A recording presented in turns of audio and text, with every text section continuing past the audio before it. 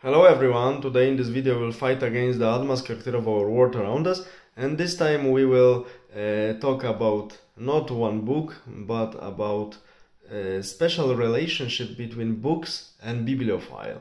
So you will hear some confessions of bibliophile, in this case confessions of myself, and taking into account that I'm a diagnosed bibliophile by many people who know me, and some of them even claim that I'm a pathological bibliophile.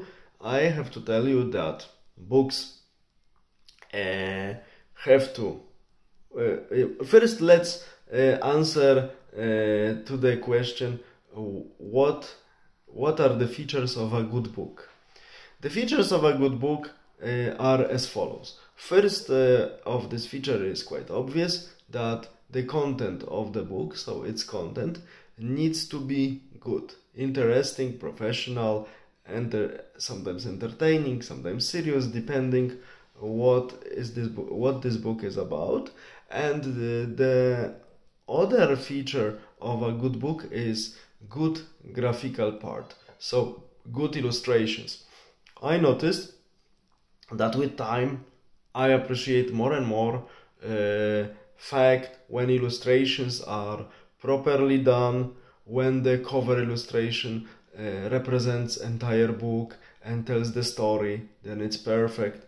When the illustration inside the book are placed in the proper place, because when we read about something and we have illustration depicting these events described on the pages which are 20-30 pages back or 20-30 pages after the illustration, then I have to tell you that this book is not well constructed, because illustrations that accompany the text should also be in a proper place to be together with their description or the text that refers to them within the text of the book. Then reader can follow also by reading, and by visual inspection with his eyes can follow the content.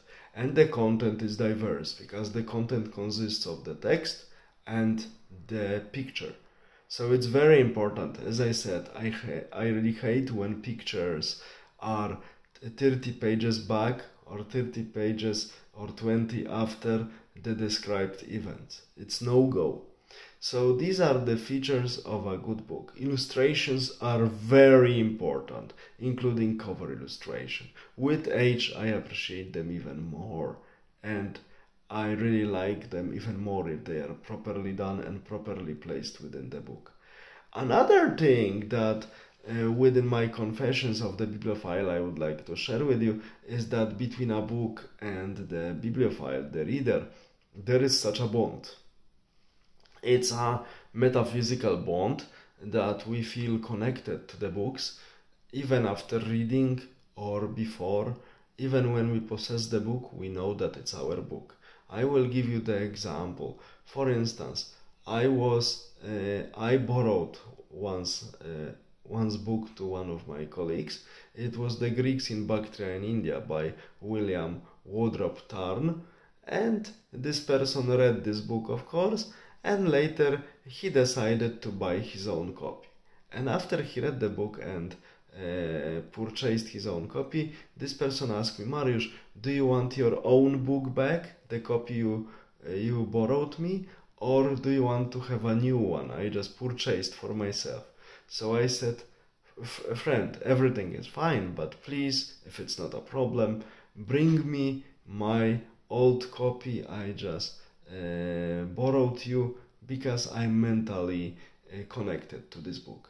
Of course, this person, as another bibliophile, he immediately understood that between me and my books, and this one in particular, what I mentioned, there is a special bond. And this is this special bond between bibliophile and a book.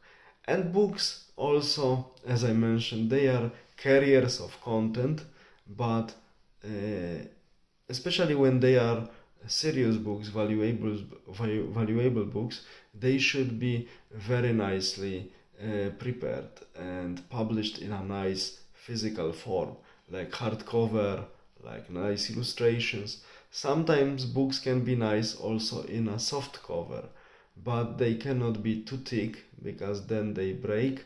For instance, I have two books like collection of historical sources for Hellenistic period and collection of historical sources, translations both in English from Muslim Spain. They are really thick, nice books, but unfortunately I managed to get them in a soft cover, so I need to be careful not to break them in half or in three parts when I'm using them. I have to be careful for their back, not to make it crack. Oh, there is even a rib. I have to be careful for their back not to make it crack.